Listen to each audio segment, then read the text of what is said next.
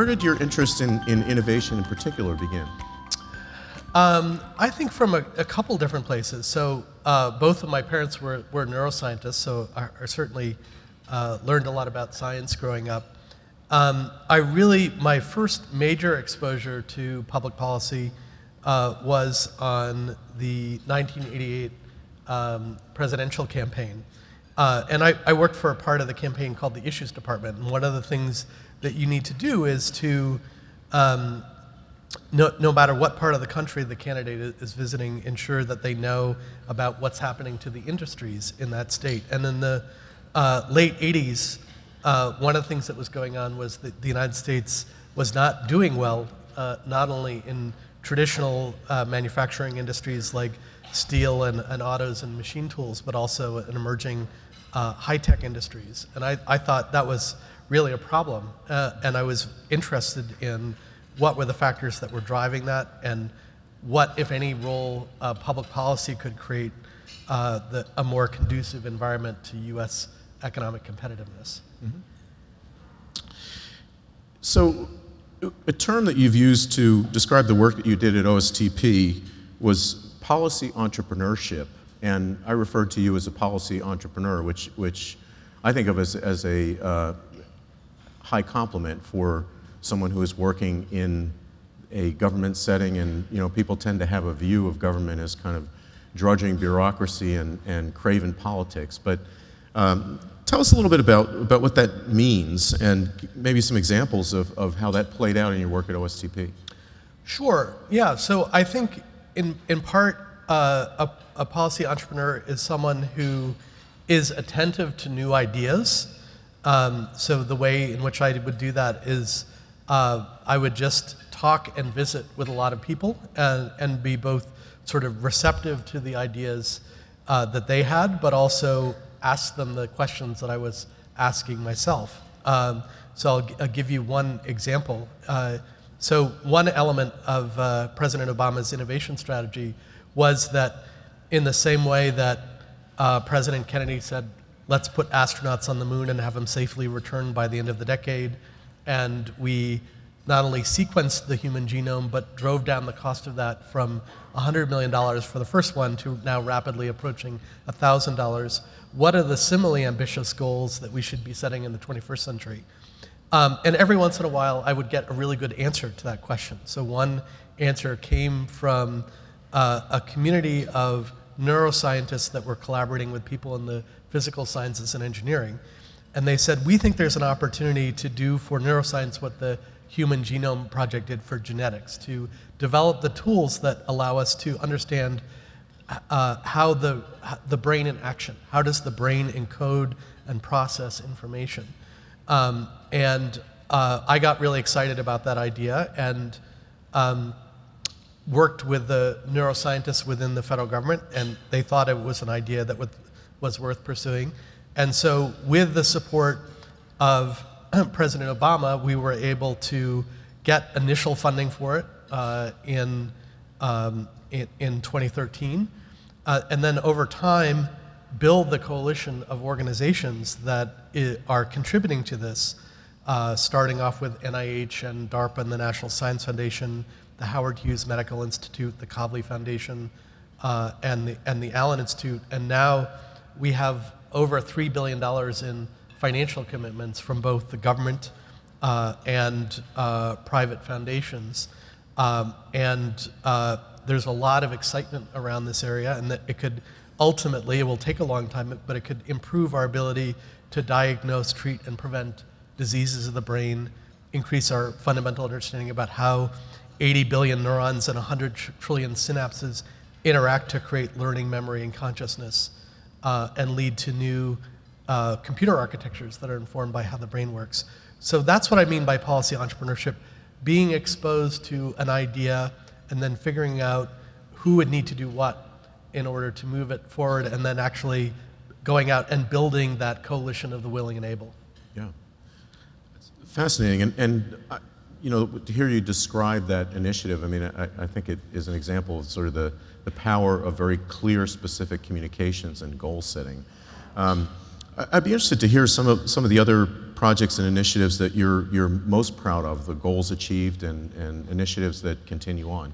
Yeah, so when I worked for President Clinton, I stumbled across a group of program managers that were operating at science agencies like NSF and NASA, who were interested in nanoscale science and engineering. I, fortunately, in 1993, I was the first person who had showed most people in the White House what the internet was. So I gave them all a demonstration of Mosaic, and I said, this is going to be a big deal. So that gave me a certain amount of credibility. So when I started telling people in the 90s that there was this new field that allowed us to manipulate matter at the atomic and molecular level, and it was going to be the equivalent of adding another dimension to the periodic table of elements in terms of our ability to tune the properties of materials. What I did was to go out and talk to the research community and say, if we increased our investment in this area, what are some things that might come out of this?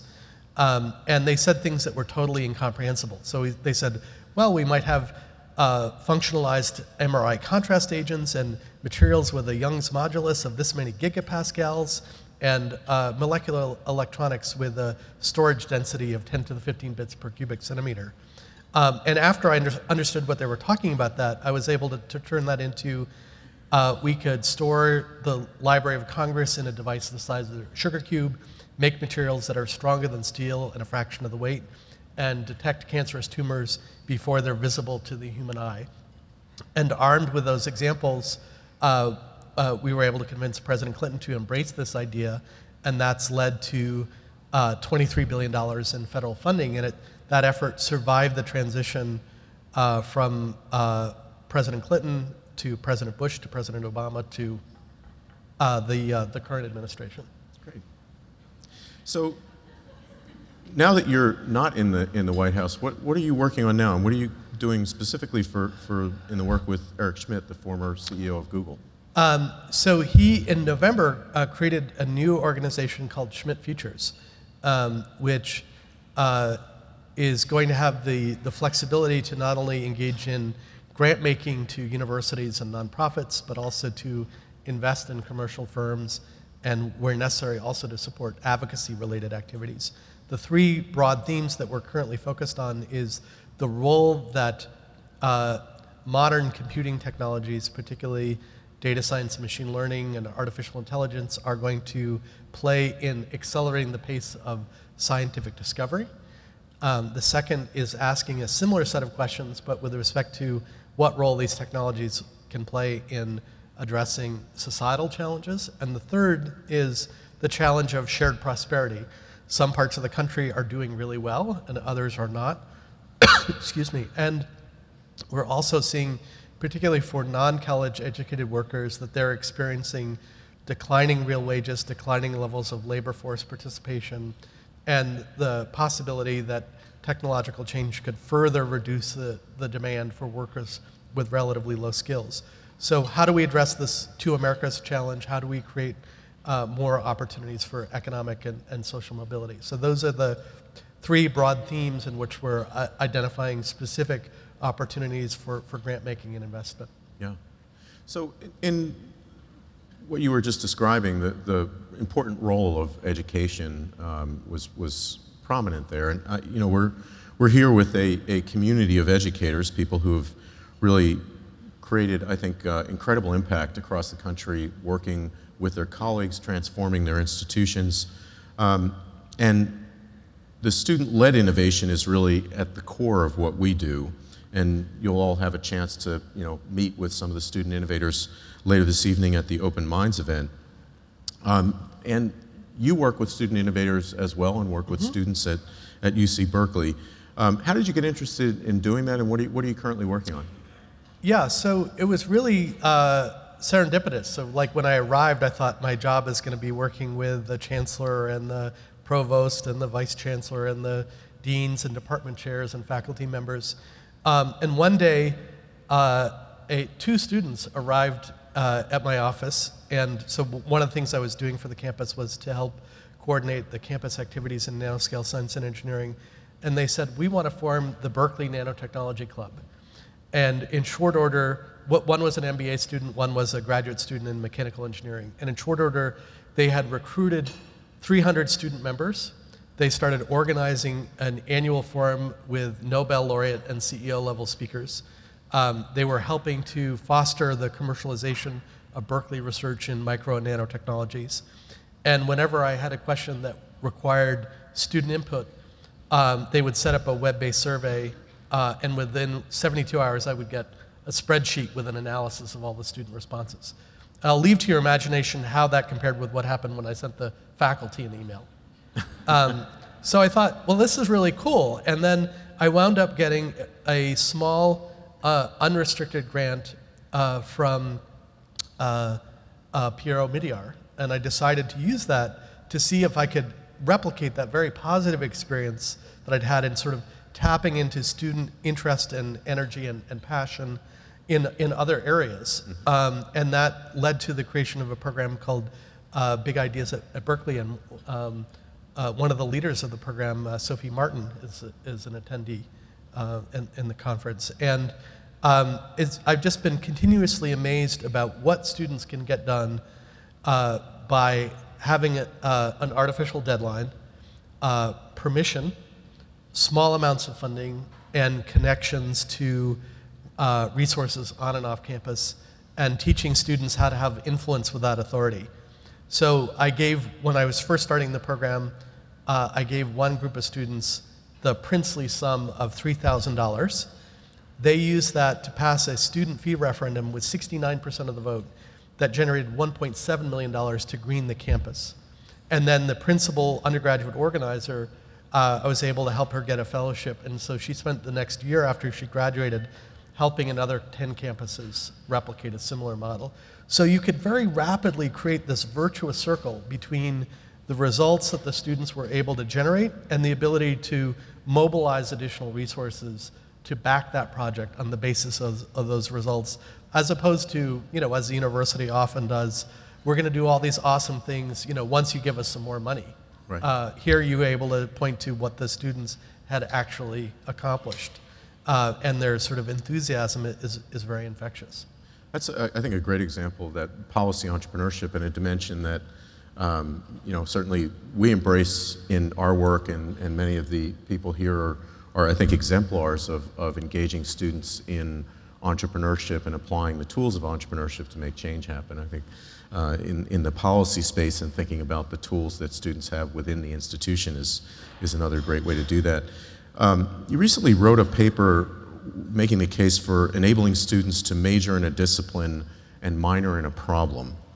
Why are you excited about that, and what does that imply about what would be needed to change in the structure of the institution to make that happen? Yeah, so I want to make it clear that some of this is already going on in universities, and universities are pursuing this idea in a number of different ways. So for example, one of the things that when I was working for President Obama, I worked with the National Academy of Engineering, and there were a group of deans that had created something called the Grand Challenge Scholars Program, which the late Chuck Vest, who was former president of MIT and president of the National Academy of Engineering, were really passionate about. And the idea was that an undergraduate engineering student would organize their coursework, research, service learning, entrepreneurial activities, and international activities around one of the grand challenges that had been identified by the National Academy of Engineering. So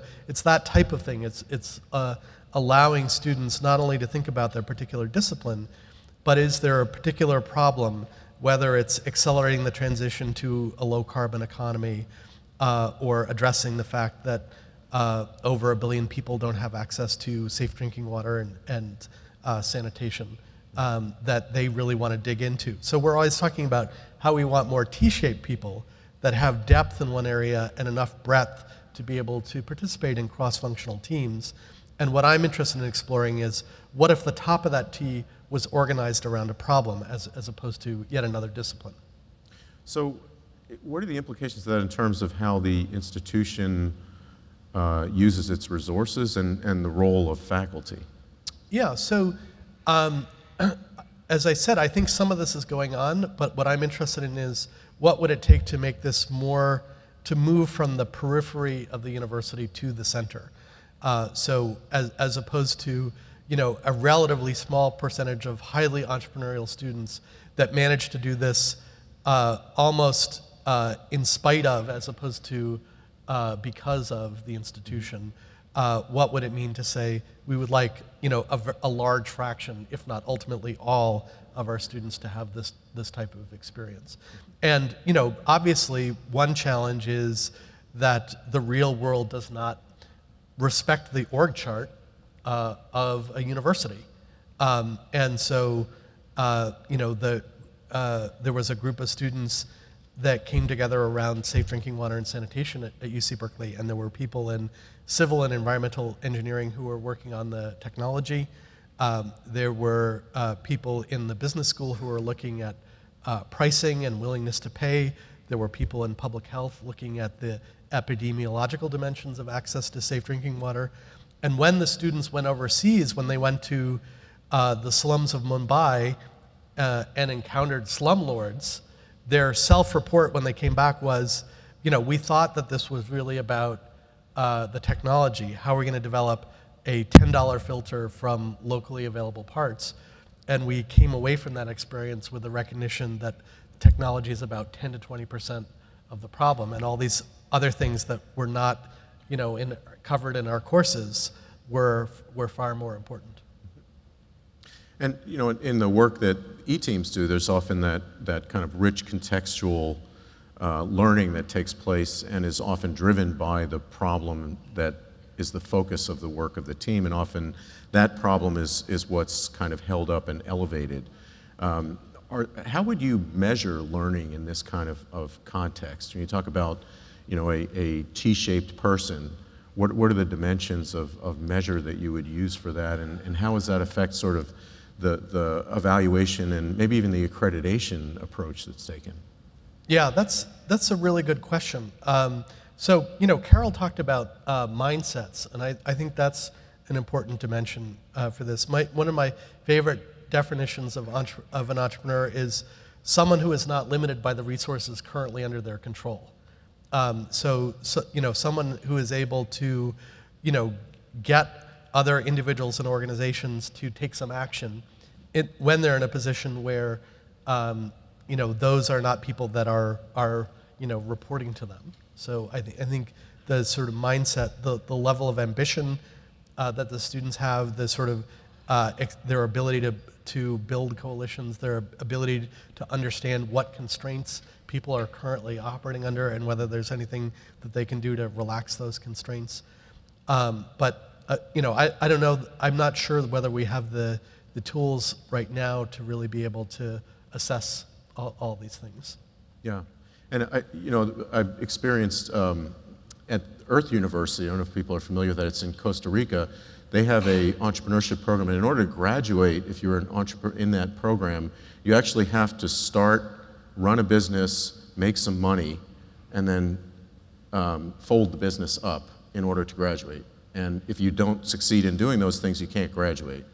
And I asked them, well, so what happens if the business doesn't succeed? And they have some flexibility around the roles, but I think that that kind of demonstration of all of the kinds of capabilities that you described might actually wind up being what you have people do, not necessarily in the form of a business, but in some way. I want to shift focus a little bit to come back to something you talked about a little bit earlier, is work that you're focused on now in terms of regional economic disparities and trying to level that. One of the areas of disparity is clearly around the availability of risk capital. Yep. It's very much a at the coasts distribution in very small geographic areas and not accessible to most people and not accessible in most areas. So I'm interested to hear what role, in particular for this audience, can universities and people who are change makers in their universities do to address that? Yeah, so I think that there are a number of instances where universities have played a really important role in terms of strengthening the regional innovation ecosystem. Obviously, it starts with the human capital, the undergrads and graduate students that their institutions are producing, allowing more students to get exposure to entrepreneurial experiences. So the universities in Colorado have a startup summer program so that that undergraduate students can have some real experience in what it's like to work at a startup, because obviously startups don't recruit. They're not going to show up like the consulting firms and the accounting firms and the banks. So I think that's a really interesting model. Some institutions are trying to figure out how they can become more open. So Case Western Reserve University has something called the Think Box, which has coffee on the ground floor, design, prototyping, and fabrication spaces on the middle floors, and an accelerator on the top floor. And that's something that they're opening up not just to the faculty, students, and staff, but members of the members of the community. So those are a couple things that I think universities can do. And which do those things fit with the pillars of the university, sort of as we commonly think of, research, education, and outreach, service. or is service? Yes. So I think there's a legitimate question about, even though universities talk about research, education, and service, there's a classic management science article called "The Folly of Rewarding A and Expecting B." And so if a university says research, education, and service, but when it comes time to evaluating promotion and tenure, if one of those factors is emphasized to the exclusion of the other two, then you shouldn't be surprised that it's more difficult to get faculty to pay attention to the other two. Yeah. So if you had to point to some things you see sort of over the horizon happening in the innovation space, and in particular as they connect with universities, what are some things that you're most excited about? Yeah, so you talked about the concentration of venture capital in a handful of regions in the Bay Area, in the Cambridge-Boston area, and New York City. I think we also have a challenge in that there are a lot of areas where we need innovation, where the venture model is not working terribly well because the innovation in question takes a long time and is capital intensive. So, if a venture capitalist sees something like WhatsApp and a small team can create $17 billion in market value in a very short period of time, you should not be stunned that when there's a Monday partners meeting and someone has an idea for a software startup that they think could be hugely profitable, and someone says, well, I've got an idea for how we might use quantum dots for solar cells, and we'll find out in 5 years whether or not this is going to work, and it's going to cost probably $100 million. That more and more VC has been going into these areas that are highly capital efficient, and where you can find out relatively quickly whether or not you produced software or an app or some IT-enabled solution that has value in the marketplace. So I think that that's a really important area, and we're beginning to see a lot of interesting models for how to address that. So one in my neck of the woods is Cyclotron Road, which is affiliated with Lawrence Berkeley National Lab. And it is a spin-on model rather than a spin-off model. So rather than the emphasis being Lawrence Berkeley has these great technologies and we're going to try to figure out how to commercialize them, Cyclotron Road does a call for entrepreneurs who are science-based entrepreneurs, and then with funding from a variety of different sources, they are creating these fellowships that give the scientists and engineers access to the resources of Lawrence Berkeley, the incredible shared user facilities, and a 1 to 2 year runway to develop a prototype and maybe get some additional grant funding from the government. And then be in a position to attract additional capital once they've increased the technological maturity of their ideas. So models like that are going to be really important because we need innovation in lots of different areas, not just in information technology. And the same way that we should be concerned about the geographic concentration of early stage risk capital, we should also be concerned about the concentration by sector as well. I want to come back to another important form of capital, which is human capital, and thinking about the diversity of the science and technology doers who are involved in executing on these great ideas and bringing the idea from discovery into some form of application. What are things that you think are working in terms of fostering diversity in science and technology? Well, I think one high leverage point, which is just beginning to get the attention that I think it deserves, is how are scientists and engineers and entrepreneurs portrayed it in the media, in TV, in film, and things like that. And so if you're a student of color or if you're a young woman and the only scientists and engineers you see are white males, then that's obviously sending the message that you have to be a white male in order to be interested in STEM.